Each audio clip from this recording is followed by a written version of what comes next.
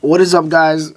It is the iPhone movement, and I'm here to show you guys how to jailbreak the iPhone 4 on 5.0.1. I'm using Sprint, which is a CDMA version of the iPhone. If you have AT&T, you need to use the GSM version of the firmware to jailbreak it.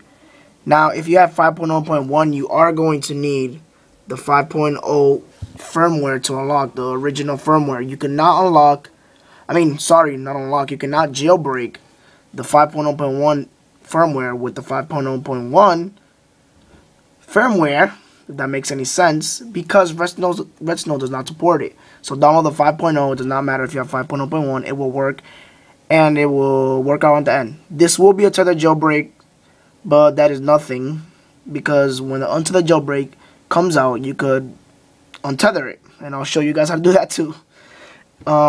Yeah, so let's go. So you're gonna need iTunes. Let's open up iTunes. I'm sorry, guys, I'm doing this with one hand. I'm doing this the best I can and the quickest I can. This is my first time doing this too. What's the first thing you're gonna do? Put it in DFU. Alright.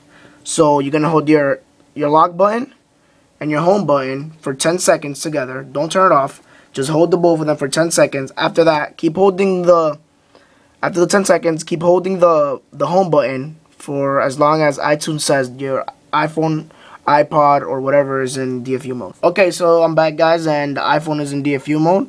That's simple to do. Everybody knows how to do that. Okay, let's go to Cydia. You go exit this out. I mean, not Cydia. Let's go to Retinal, because you can exit this out because Retinal closes it anyways. Open up Retinal. I have Windows 7, so I don't need to run as administrator. Go to Extras. Select IPSW. This is simple, guys. This is simple. It's very simple.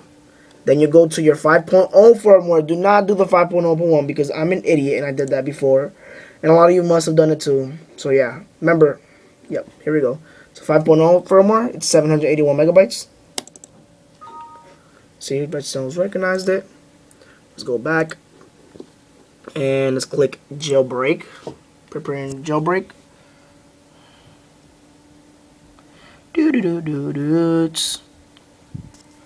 Just click install Cydia. That's all you need.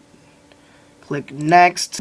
So yeah, just doing the regular things on Cydia. Remember, use the 5.0 firmware, not the 5.0.1. Just reminding you guys, just in case it's not working. Right now I'm using Retinal Beta 6 because my Beta 8 wasn't working. So yeah, whatever. Doesn't matter. I guess it's working now, as you can see.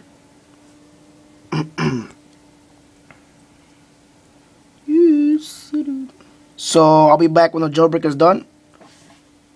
So what's up, guys? We've jailbroken the iPhone, iPod, or your iPhone 3GS, but you can see Cydia is white, which means it's a tethered jailbreak. So you're gonna have to, every time your phone dies out, you are gonna have to restart your phone using Cydia. So let's do that.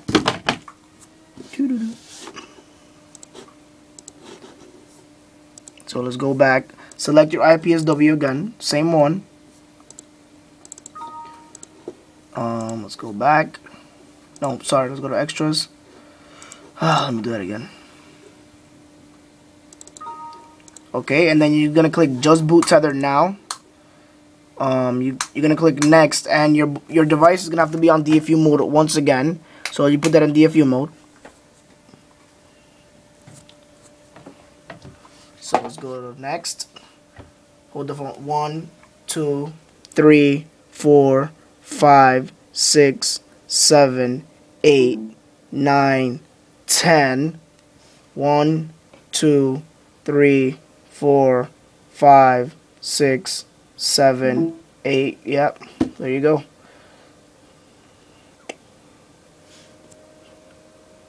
So we're waiting here until it reboots tether. And once it's done that, I'll be back. Guys, everything is done now. You're jailbroken on 5.0.1 by using the 5.0 firmware. Everything should be working fine. Cydia should have color on your iPod, iPhone 3GS, and iPhone 4.